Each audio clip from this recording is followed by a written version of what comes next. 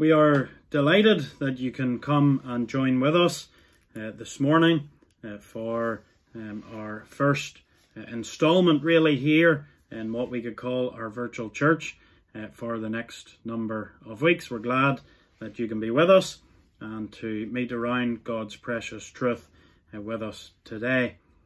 We want to read a few verses from the very first book of Scripture, Genesis chapter 6, and we'll read from the verse number 1. Let's hear the word of God. It says, "And it came to pass, when men began to multiply on the face of the earth, and daughters were born unto them, that the sons of God saw the daughters of men, that they were fair, and they took them wives of all which they chose. And the Lord said, My spirit shall not always strive with man, for that he also is flesh, yet his days shall be 120 years. There were giants in the earth in those days, and also after that, when the sons of God came in unto the daughters of men, and they bare children to them, the same became mighty men, which were of old, men of renown. And God saw that the wickedness of man was great in the earth, and that every imagination of the thoughts of his heart was only evil continually. And it repented the Lord that he had made man on the earth, and it grieved him at his heart. And the Lord said, I will destroy man, whom I have created from the face of the earth, both man and beast, and the creeping thing, and the fowls of the air, for it repenteth me that I have made them. But Noah found grace in the eyes of the Lord." May the Lord bless the reading of his word to our hearts. We want to commence a study over the next number of weeks on the life of the man Noah that we read of here in Genesis. Will we just bow in a brief word of prayer as we come to meet around God's precious truth? Let us pray. Our eternal Heavenly Father, we do indeed thank thee that we can enter into thy presence at the throne of heavenly grace. We thank thee, Father, that although even we're not able to meet in the church at this time, Father, we do thank thee that it is thy people that is the church. And we thank thee that even as we gather in this means here, Father, we do thank thee that thy presence is still with us. We thank thee that where the twos and threes are gathered, that you're there in the midst. And we believe that even in this format, as we meet together to study thy word, that thou art here, and that to bless. We pray you'll open up the scripture of truth.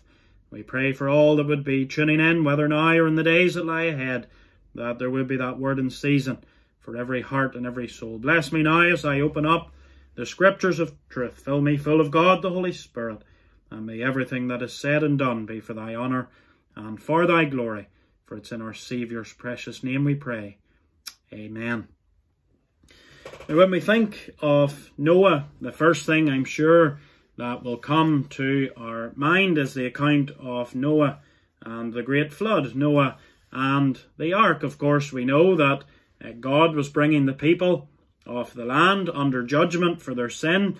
He's told Noah that he was going to send that flood to destroy everything on the face of the earth. But God provided a means of salvation, and he told Noah to build the ark. And perhaps in our minds we can see all the colourful pictures from the front of children's books depicting that great story of Noah and the ark. However, there's so much recorded for us here about Noah that happens in this account and around this great account of the flood. It doesn't all focus here on that children's story that we so often hear in children's meetings. There's so much to the background here and in the build-up to this account that is so relevant and so important for us to consider.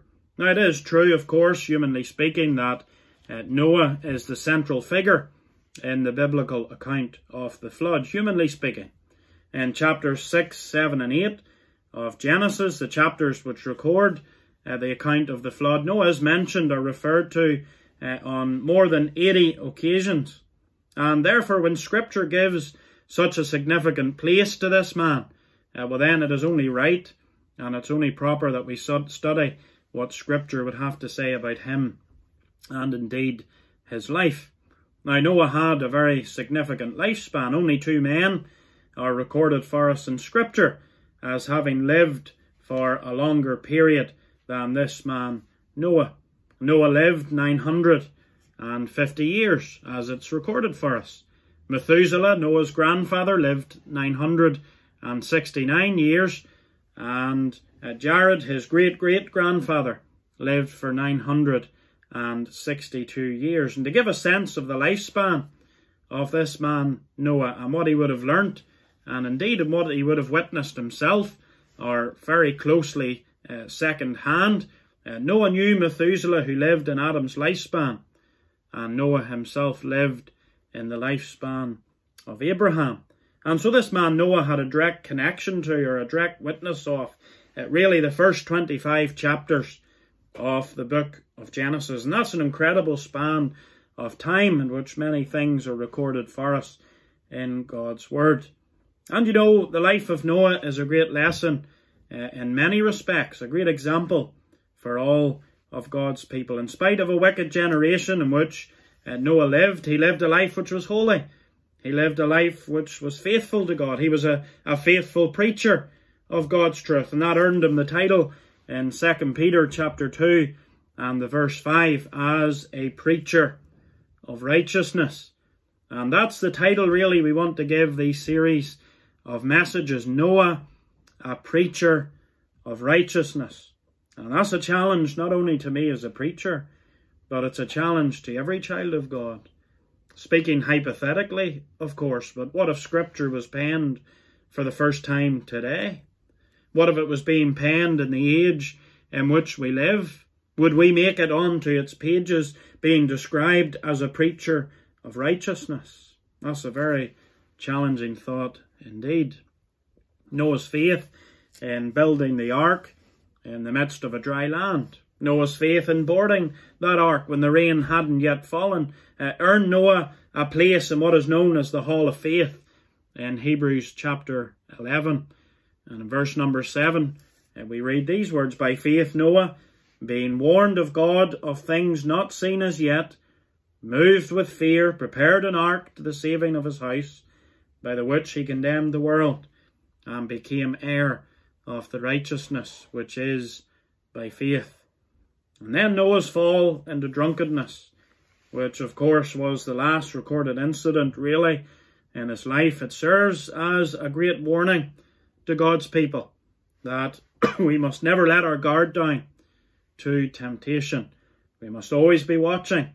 We must always be ready to resist the onslaught of the enemy.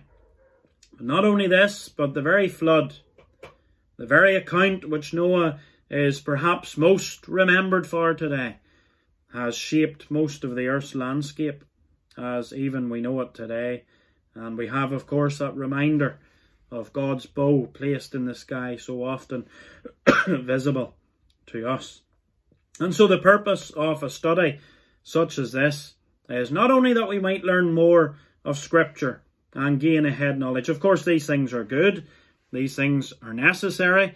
And I have found in my own study that I learn most and gain much when preparing for a series such as this, when we're getting in, excuse me, to the real depth of an issue and studying the character of a Bible man or woman. But I want this study to be more than just us gaining a head knowledge. But I pray that we will all learn lessons here from the life of Noah. Whether it's lessons on what to do or perhaps lessons on what not to do. I want us all to make it a prayer that the Spirit of God would apply the head knowledge that we trust that we will learn, that we would apply it through the Spirit of God to our own hearts. But today we want to consider the first part of our study. We'll be focusing on the words that we've read here in Genesis chapter 6 and the verses 1 to 7. And we want to consider in this first part of our series the defilement around Noah. The defilement around Noah. You see, Noah entered into this scene of time. He entered into a great period of defilement, a great period of wickedness on the earth. They were days that in so many ways are akin to the days in which we live today. Matthew 24 and the verse 37, our Saviour says, "But as the days of Noah were, so shall also the coming of the Son of Man be." And as we draw closer to the second coming of our Saviour, of course we don't know when that is, but we can be certain that the moral state of the land is becoming more and more corrupt. Back really to hear what it's described as in the days and in the time of Noah. Noah's age was marked by wickedness. It was marred with immorality. If we were to pick an age into which to be born, it would certainly not be this age of Noah. And so it's a period of great trouble. And we want to notice firstly here that it is a period of defilement. It's a period of defilement. In verse 1 of Genesis chapter 6, we read these words, "And it came to pass when men began to multiply on the face of the earth, and daughters were born unto them." This was a period of an exploding population. The obvious reason for this explosion in the population was the fact that the more the population grows, well then the more it multiplies. For example, if we were to start with a salary of £1 a day, but if that salary was to double every day throughout the month, well then our salary at the end of the month would be greatly increased from that original £1. And so too it is here with the population in the days and at the time of Noah. I don't know much about these men, but there was a Dr. Whitcomb Jr. and a Dr. Henry Morris, and they calculated that if the population was rising by about 1.5% a day pre-flood, then by the time we get to the flood, the population could have been approximately 1 billion people. Now, of course, that could be higher, given the length of time that people lived in the days of Noah. But the point is that the events recorded for us here in Genesis 6, they're not only affecting a small number of people. They're not only affecting a small number of isolated people in part of the world. No, the earth was well populated. Men and women were spread across the face of the earth. This flood wasn't just affecting one particular part of the land. Likewise, the defilement that we read of here, it wasn't confined to a particular part of earth, but rather the whole earth was defiled. The fall of man had corrupted the entire earth. The defilement spoken of at the time of Noah here, it was in relation to a substantial population. We're not to minimize what we read here. The wickedness of man was great, and as men and women multiplied, they passed their corrupted nature on to their offspring, and thus the defilement and the wickedness grew and grew and grew. I heard one of our own Free Presbyterian ministers saying during a sermon one time that the only thing that we can pass to our children is a corrupt nature. We cannot pass our salvation unto them. We cannot make them righteous. We cannot make them holy. But the only thing that we can pass to our children is a corrupted soul. And how true that is. And that's what's happening here to the exploding population in the day of Noah. As the population grew, so did the defilement and so did the wickedness. We have the same trend, don't we, today? Don't we think of the big cities of the world being the centres of wickedness, being the centres of defilement, where large numbers of people congregate? There's an abundance of sin. Of course, we know that sin is not restricted to the large cities and towns, but certainly where there's a large cluster of people, there is great defilement. And so it is here as we read of it in the days of Noah. Not only do we see the period of this defilement, but we see here the particulars of this defilement. Scripture doesn't just give a general picture of what's happening in the days of Noah, but it reveals to us the very particulars of the wickedness, the very specifics of the defilement that was prominent in the day and time of Noah. And there are three particular sins, three particular corruptions that are referred to here at the very beginning of Genesis 6. Firstly, there were corrupt marriages. In verse number 1, there's a specific reference made to the fact that there were daughters born unto them. Now, clearly that doesn't mean that only now were daughters beginning to be born. That's impossible, because otherwise the population would not be growing. But the phrase introduces to us what really is about to be said about these daughters in the following verse, verse number 2. It's introducing us to one of the great defilements that was so prominent in the days of Noah. It's not suggesting that the daughters were the problem per se, but rather that there was a moral problem of an inappropriate emphasis on those daughters. There was a corrupt and defiling view of them by many in the land. That's something that mirrors our day. We don't need to go into the detail of it, but you will know what I mean when we speak of how in this day we have the objectification of women in our day, as it was present in the day of Noah. In the days of Noah, these women were looked upon in lustful ways, and this lust led to the problem of corrupt marriages that we read of here in verse number 2, because we read there that the sons of God saw the daughters of men that they were fair, and they took them wives of all which they choose. There was a corrupt criteria for their marriage. And of course we know there's nothing wrong with beauty. It's not sinful for women to be beautiful. It's not sinful to think a woman is beautiful or fair. However, it is wrong to look with lust and sinful desire. And that's what these men were doing here in the time of Noah. The criteria for marriage was not the will of God, but rather it was how the women looked. If the women were fair to look upon, then they were the ones that the men wanted to marry. And we're to remember here a very solemn truth, that this is speaking, as it says in verse 2, of the sons of God. Speaking of the sons of God. And they didn't care about the spiritual qualifications. They didn't care about personality or anything else. They looked for outward beauty alone. And how prominent is such thinking in our land today. Outward beauty is often the only thing that is considered by worldly men. Isn't that the focus of Hollywood? Isn't that the focus of the celebrity circle? And yet how many marriages there actually survive? And you know, I fear for the youth of the day.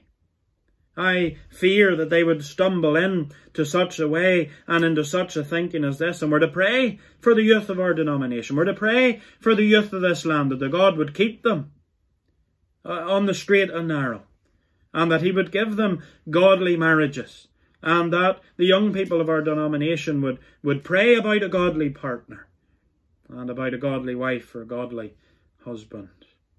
Not only was there corrupt criteria, but there was corrupt choice in these marriages. Verse 2, it tells us here that this is the way these men actually chose to marry. Here were the descendants of the godly line of Seth, the sons. The daughters were the descendants of the ungodly line of Cain, and that is why they're not called daughters of God, but Scripture refers to them as the daughters of men. And these men of the godly line were marrying women of an ungodly line. They were unequally yoked in the eyes of God. 2 Corinthians 6 and the verse 14 reminds us that we're to be ye not unequally yoked together with unbelievers. For what fellowship hath righteousness with unrighteousness, and what communion hath light with darkness? And it was the corrupt view with which men viewed these women that led to their corrupt choice in marrying them. And really, to put it simply, we could say that the marriages here that were taking place in the land in the days of Noah, they were not good marriages. They were not godly marriages. And as a result, it created problems for the moral strength of society itself. Isn't it true that marriage, the home, the family, is one of the great pillars of society? It's an institution that is ordained by God, and so when this pillar, this God-ordained institution is corrupted, then society is corrupted. And don't we see that today? There's an attack on the godly institution of marriage between a man and a woman. There's an attack on the home. There's an attack on the family unit. There's an attack on this divine institution of God. And is it any wonder then that our society is in the mess that it's in? Is it any wonder that our children are going astray? Is it any wonder we look around us and we see the mess that the world is in? Satan and his army are attacking the very pillars of our society. And it was happening here in the days of Noah. This is not a new thing. And brethren and sisters, we're to pray for the protection of God's institution of marriage.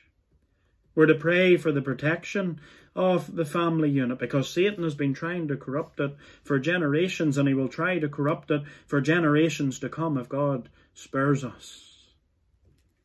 There were corrupt marriages, but there were also corrupt men here in the days of Noah. Verse 4 of Genesis chapter 6 says this: there were giants in the earth in those days, and also after that, when the sons of God came in unto the daughters of men, and they bare children to them, the same became mighty men which are of old, men of renown. The word translated for giants here in the authorized version of Scripture is the Hebrew word which means bully or tyrant.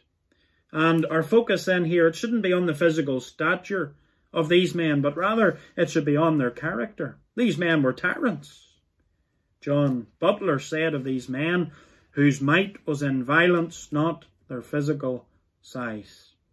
And we learn here that these men had a reputation across the world for their violence. That's why this verse describes them as men of renown. These violent and cruel men were the heroes of the day. This is who the population looked up to. They were renowned. They were respected for their violence and for their cruel and vile behaviour. And we see a parallel so often in the world today. Who are the heroes? The world today, they're those of Hollywood. They're those of the celebrity circle, men and women who so often have little, if no moral character at all, men and women who live lives of adultery, drunkenness and immortality, and that's who people are looking up to today. That's who the generation coming behind us are aspiring to be like, and dear believer, that should really worry us. That's a fearful thing. That's why we need to be doing all we can as believers and as a church to be seeking to win children and young adults to Christ. We cannot put a value, we cannot put a price on seeking to win them for the Saviour, seeking to bring them in to the glorious light of the gospel. Notice what it says in verse 4. When the sons of God came in unto the daughters of men, and they bare children to them, the same became mighty men, which were of old, men for renown. Do you see what's happening here? The offspring of these corrupt marriages that we spoke of just a few minutes ago, these marriages between the godly line of Seth and the women of the world, the offspring of these marriages were just like these tyrants. They were just like these wicked men of old. And you know, it's a truth that sin breeds sin. In the days of Noah, it is spiralling here into a sinful chaos. This was a time of great declension. As the population grew, so did the immorality. Dear friend, that's the importance of providing a good start for our children, for our grandchildren, homes with godly fathers, homes with godly mothers, homes with godly grandfathers and grandmothers, homes with marriages that are founded upon Christ. Why? Because our society depends upon it. There were corrupt marriages, there were corrupt men. We also see here another defilement was corrupt minds. Corrupt minds. In verse 5, we read these words, and God saw that the wickedness of man was great in the earth, and that every imagination of the thoughts of his heart was only evil continually. Every imagination of the thoughts of the heart of man was only evil continually. Noah's day was characterized by evil thoughts. And of course, when we think of what we've noticed already and how the men viewed the women, is it any wonder that the people's minds were full of corruption and evil? Are we surprised that that's the case? Because the very thought of man characterizes man himself. Many of course, today will say, well, it's only what you do that counts. It's only what you do that matters. But yet we must remember that what we do is always a result of what we think. Proverbs 23 and the verse 7 says, for as he thinketh in his heart, so is he. And evil thoughts will lead always, or mostly anyway, to evil actions. The evidence for that is clear as we consider it here in the days of Noah. How we think, the thoughts we think, will affect how we act. Someone once said, sow a thought, we reap an act. Sow an act, we reap a habit. Sow a habit, we reap a character. Sow a character, we reap a destiny. You see, it all begins with a thought. Dear believer, we're to guard our thought life. We're to guard our minds. We're to be careful about the things we think in our minds and in our hearts, because inevitably these things will eventually manifest themselves in our actions.